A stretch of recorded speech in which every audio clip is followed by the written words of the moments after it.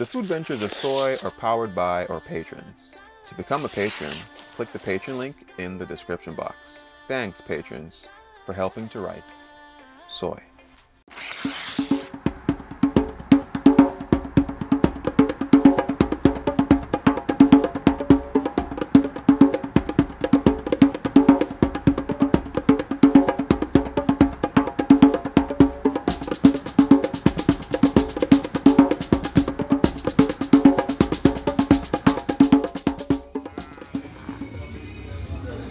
Wow, guys, welcome back to Stuck on an Island, where I'm stuck with you guys and we're always smiling. So we are now at a local chop shop in Accra, or in Ghana they call chop shops, basically the little restaurants that they have that people come and they order several stuff like the FuFu, the goat stew, the soup, whatever it is. So guys, I just got the chance just now to go back into the restaurant and see a bunch of stuff.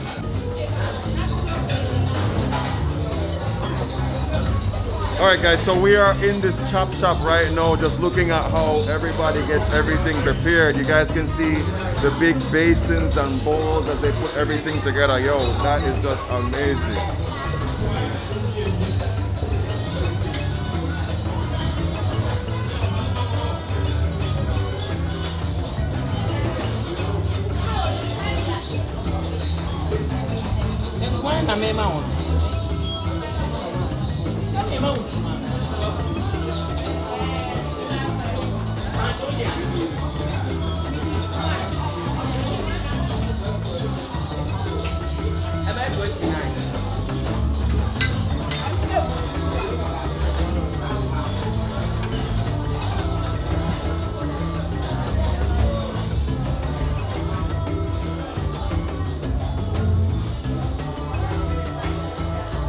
So basically back there what they're doing, they have these huge vats, like big metal bowls where they have all the stew in there and they keep it flaming hot. Like behind there too, if we were lucky enough, we'd be able to see them pounding the FuFu. FuFu, I believe it's a mixture of cassava and plantain. Yeah, I made FuFu once before, only with cassava powder, but that's the real stuff that they have back there. The smells that you get immediately, I smell goat right away. And that's what I ordered just now. I had a goat with, is it like a peanut stew or something like that? That's exactly what I ordered, with some FuFu. And right here with me we have Eddie, that's back in the video again today. Nana couldn't make it because Nana had work. And yo, first of all, thank you so much, Eddie, for being a great host. He's the one that said, yo, let him go back there and film and everything, and it's just amazing. Yo, Eddie, you have anything you want to shout out? Any like an Instagram page, anything like that? Just want to say you're all welcome to Ghana, and we're always here to be of assistance. Awesome. All right, so I'm gonna drop some info on Eddie. So Eddie has a real estate company basically, so he does realty. So anybody that wants to come here, maybe find somewhere to rent or just invest in Ghana, get an apartment or whatever, I'll get his information and I'll drop it in the description box so you guys can hit him up. I think it's a great country to invest in because the culture here is super, super rich. And of course we have Jilly over here. Jilly, what did you get? As you came here, what did you order? I ordered a Coke. Oh yeah, she got a Coke. And Jilly said that Coke is like very popular in here in Ghana, yeah. More than Pepsi. And it kind of tastes, it's different from back home. Yeah. It's nicer. So, yes. It's sweeter, yeah. I like the Coke here. So, I mean, I'm not allowed to have Pepsi until the end of this month, but hey, Coke, I do it. Yeah. Man, I was so excited. I had my camera in like the wrong settings before. It was like super bright, but that's so excited. Jilly said I look like a police post. In Jamaica, police post means like a super happy person. What I'm getting from looking in the environment, seeing everybody eating, it feels very, how can I say, communal. Like back home in Jamaica, we have probably like more of a Western approach to eating. Like you have like your own little table and kind of sectioned off a little bit. Here reminds me a lot more like how we used to eat when I was in boarding school. So I went to Monroe College and it was like a canteen effect. Like, you know, you could basically sit close to someone else. So That's the experience that I'm getting. What I love seeing is those little bowls that people are reaching into. It seems like it keeps the food very hot. I'm gonna ask Eddie, and Eddie's gonna like fill you guys in as to what they are. Oh, these are earthenware bowls. Okay. They're made out of clay. Clay. Yeah. Okay. And there is a local paint derived from natural sources that is used to coat it. You understand? And that's what we eat from. And I don't know whether it adds to the taste or something, but it makes the whole experience very special. Even more special. You understand? Yeah. Because the experience you have eating from it is very different from the experience you have eating from a plastic or some other form of eatenware. Yeah. I agree.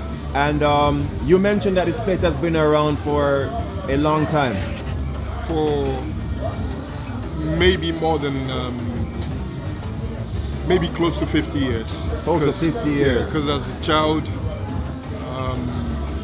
we used to come here. Our parents used to bring us here. And then wow. They used to send us to get food from here as well. From when I was 9.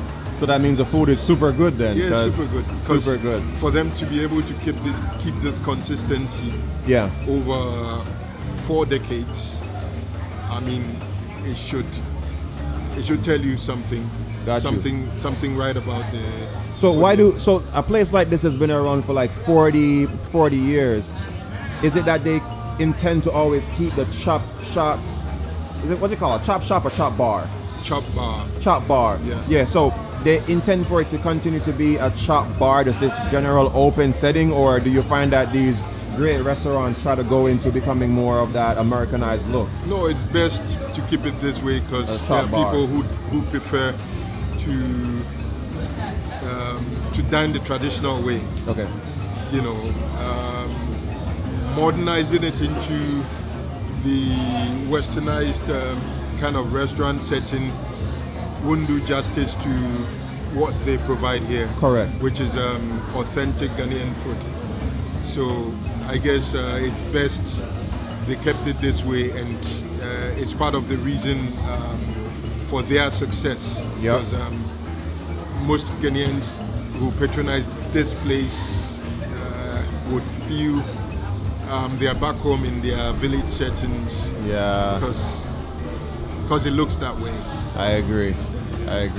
So I know a couple Ghanaians are probably watching and can immediately tell that I'm a tourist because I was calling it a chop shop for quite a bit of a while, but it's called a chop bar. But it's a great part about traveling to any country. It's like you're always relearning, and it really keeps your life very interesting. When you're at home doing the same things over and over and over, honestly, it makes the work and the money that you earn sometimes feel a little bit futile because there's no interest to it. So I would advise anybody, it doesn't have to be Ghana, even though I'd be advising for Ghana, take the time out, travel to these amazing places, see other cultures and see how your culture is different from theirs, and trust me, it adds such a huge difference on the way how you just observe and see the world. Trust me, it's amazing.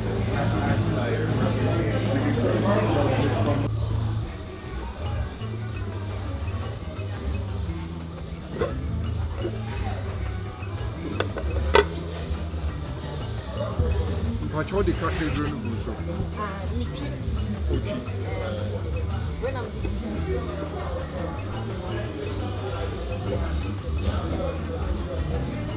to endorse.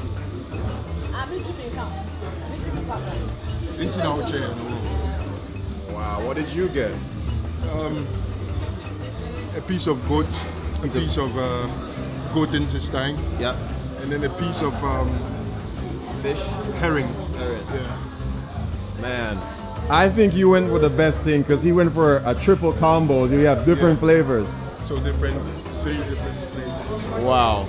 What did you get, What Jimmy? did I get? I don't know what I got. So you got a piece of goat, you get a piece of intestine, goat intestine. So piece of goat intestine. Okay. Wow. So you care for the herring? What's very smoky? The bones? Yes, it's smoky. Okay. Yeah, we had some yesterday.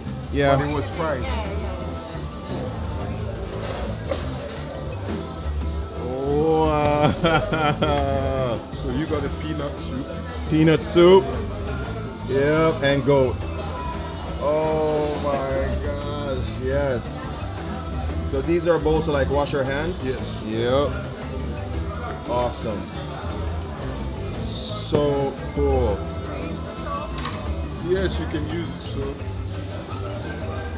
So, of course, in Ghana, these are your cutlery, your hands. That's what you eat with in Ghana. So, of course, with, not even because of COVID, just in general, right? Just in general, they practice this hygiene where they would have your water, you dip your hands in it, and you wash your hands with some soap. How does that feel? Warm. It feels warm and nice? Yeah. Oh my gosh. Whoa, I want to see how you do it the first one, the first go. Look at that. Yeah. Delicious.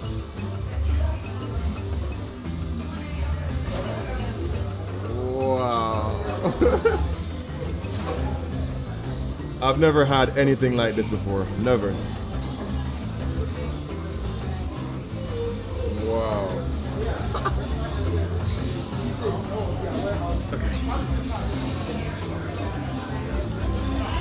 Yo, it's so cool that the water is warm.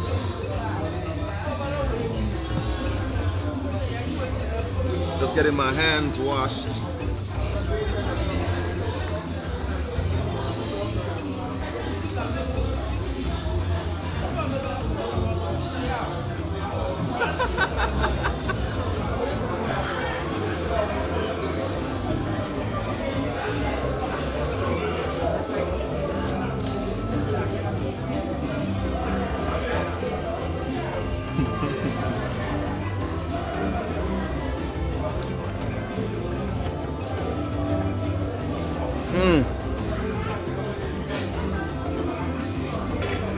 I can already tell you, I much prefer FuFu over Kenkey. FuFu, that's for me. I love FuFu.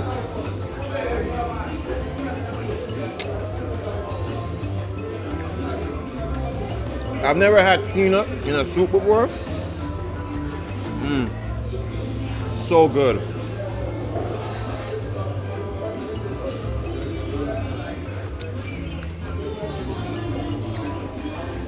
The spice level is good too.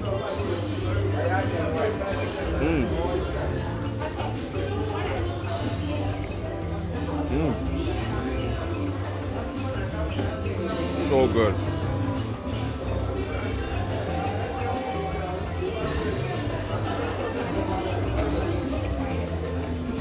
And the ginger.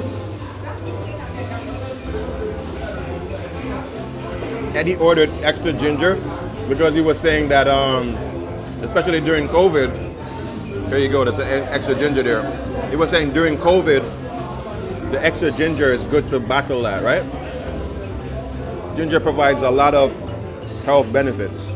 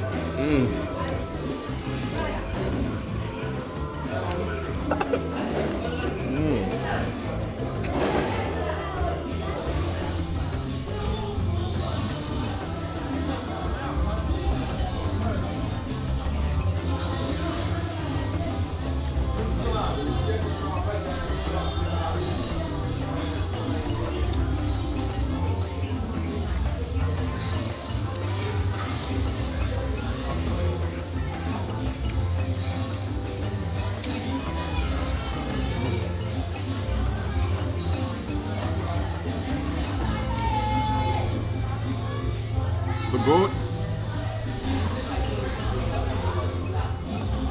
is pretty gamey. Like you gotta work your way through it, but it's just tender enough for you to get through. but you know it's a goat. Oh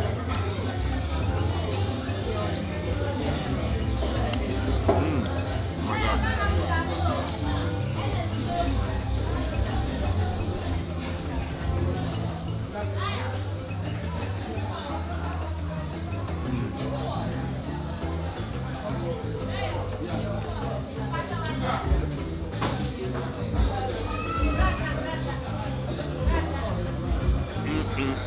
It's good. It's good?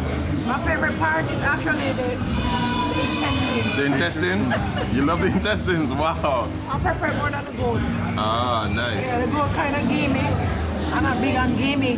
But this, Intestine's good. Oh my God.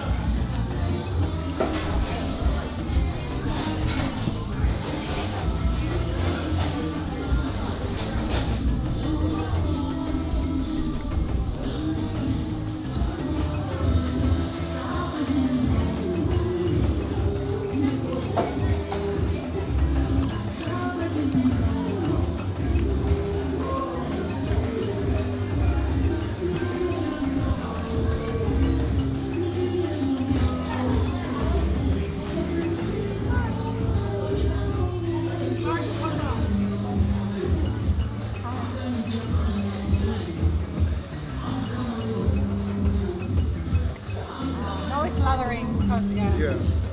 I'm going for the oil. Need some more? Yeah, it's a little bit. Yeah, that's good now. This is the pepper. Hot. I may go to Mingo on Saturday. You know, I'm just waiting to get confirmation from my uncles and my brothers. Oh my God.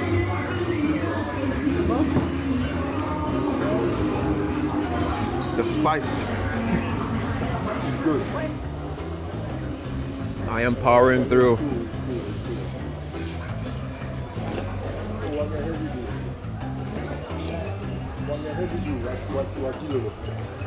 It's so funny.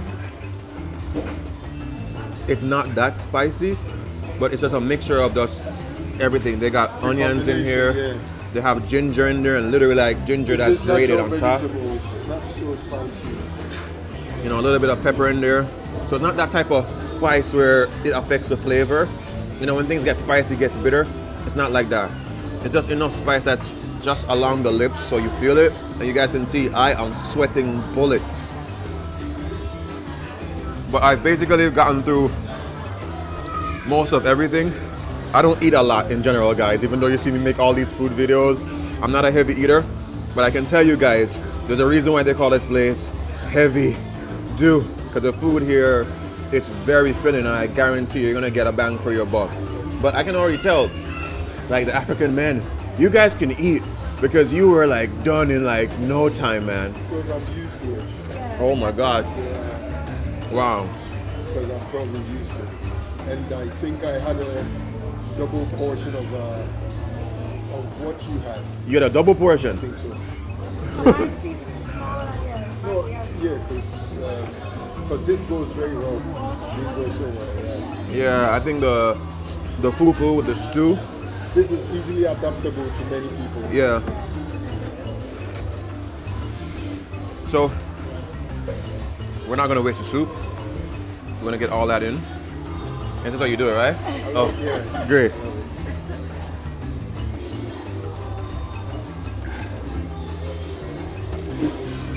I can feel the onions Yeah. in there, There's onions, the herbs. There's ginger, there's tomatoes, there's pepper. They just made it red palm oil? No, No? No. no. The color comes from the tomatoes and From the tomatoes and then the goat meat. Like and the goat meat, the fat from it, yeah. Yeah. Definitely.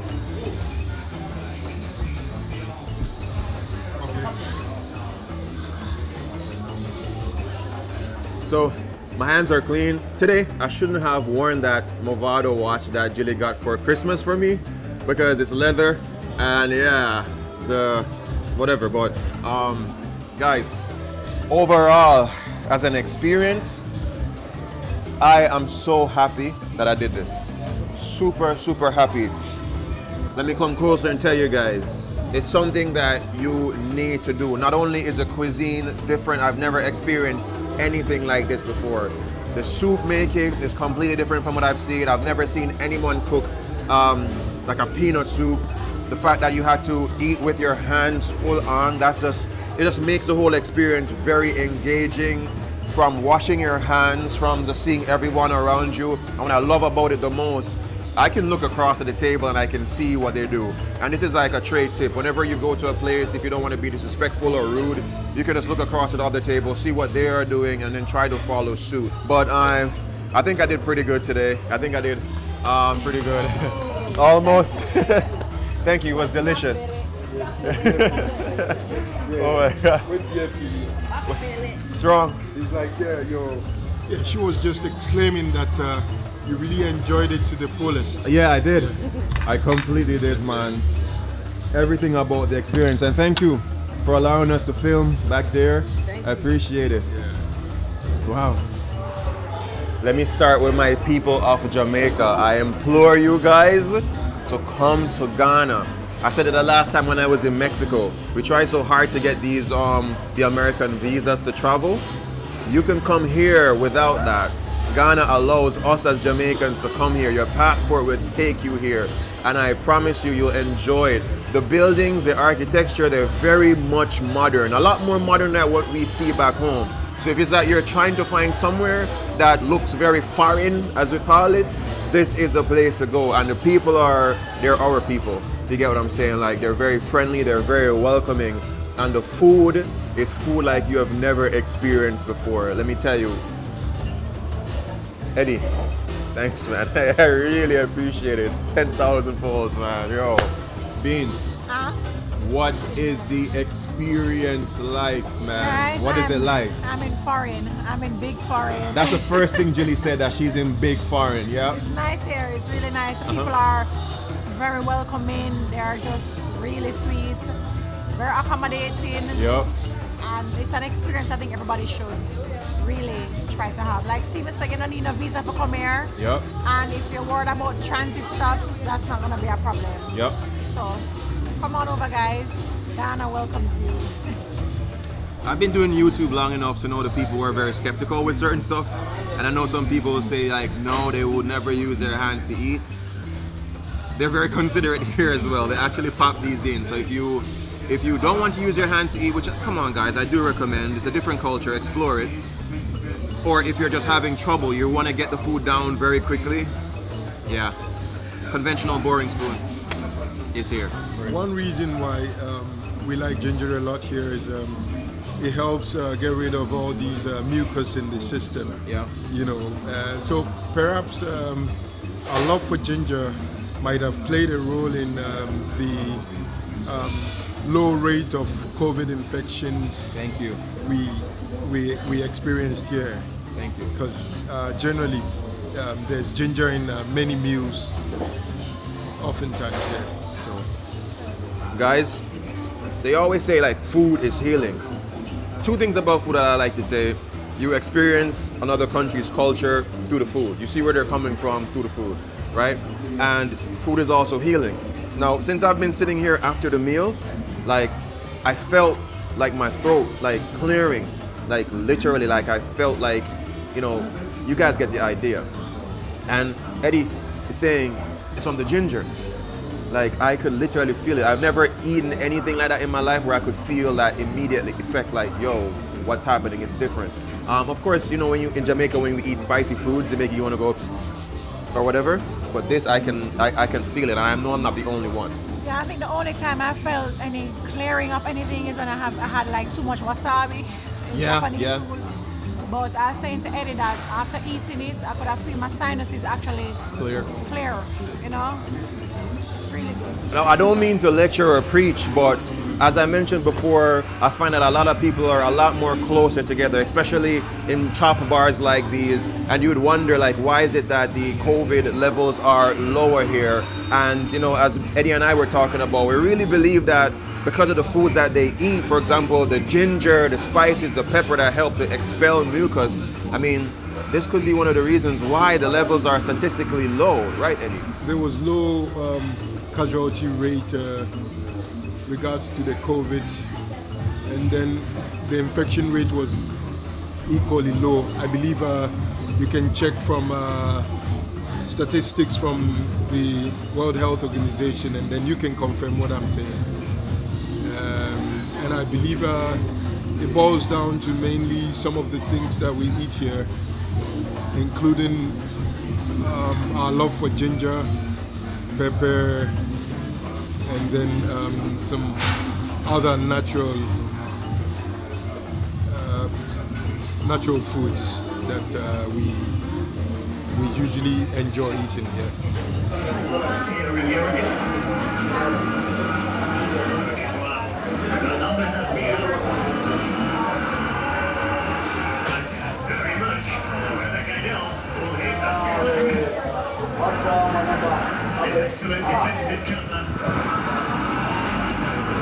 Come on, Eric. Thank you so much. We appreciate it.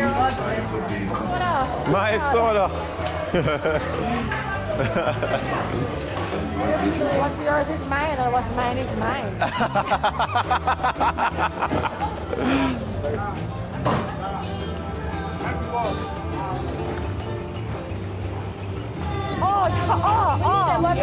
Oh, thank you. Never know that, Mama. Oh, they keep the bottle. Good. Yeah. The bottle. Okay. So, Like if you feel that we're going to buy, use the bottle to buy. Okay. With that bottle, we won't get it. But then we buy new bottles. Got you. Thank you.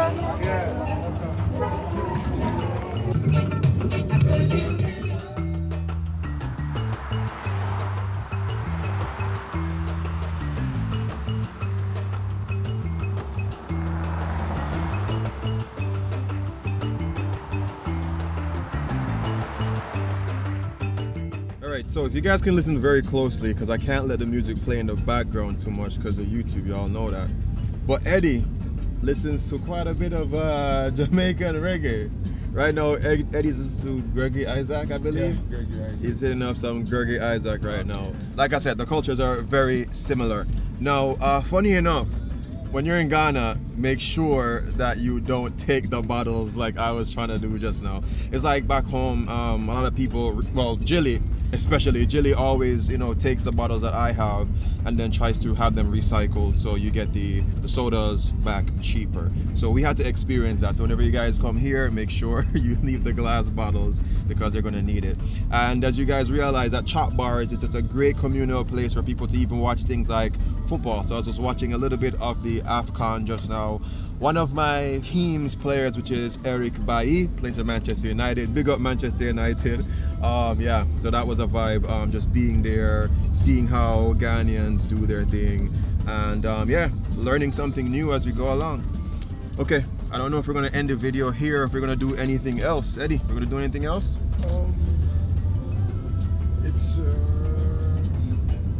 It's a wrap for today, or is it something else you want to eat? No, I am stuffed. So we can do something real early tomorrow. Okay. We can do beans and fried plantain. Ooh, And, nice.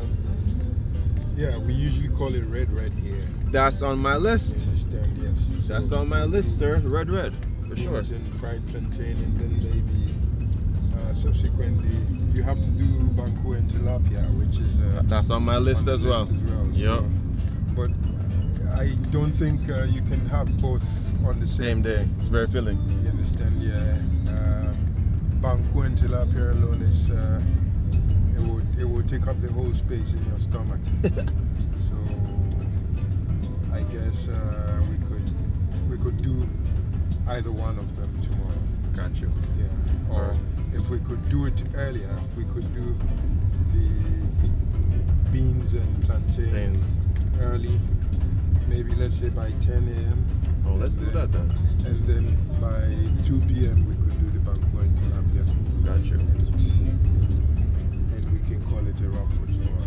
All right. So one thing that I have noticed, I don't know if because of my subscribers have just been, you know, they have great hospitality, but Ghanaian so far seems very hospitable. Eddie took his time out to actually chill with us and hang with us today, and I really appreciate it. I can't say that enough. One thing I need to point out though that's very important, Eddie mentioned to me earlier today that last night we went out to try to get some FuFu, and we couldn't get any FuFu. We only saw Kenkey on the list. This was about 9 o'clock, and Eddie said to me that, hey, you're not going to find FuFu anytime after 5 p.m. because it is a heavier dish. Let me tell you, eating one ball of FuFu is almost eating like 5 boiled dumplings back home in Jamaica. So it's quite a bit. So you're saying it's very heavy for the stomach, so Ghanaians usually do not eat it late evenings, especially if you have any health concerns. It's really hard for it to be digested, so you're going to be able to get Kenkey in the night. So that's one thing. If you're trying to get FuFu at some point in time in the day, please keep that in mind. Anyway, we're going to wrap up today's video, and we look forward to seeing Eddie tomorrow in the wrap. Eddie has been amazing with a bunch of information and getting us around. Oh, Julie, had anything to say? No? Thanks, Eddie. From these 3 things: love, nature, and adaptation. And remember to keep the link while you're rocking out to the big artist, Gregory Isaac.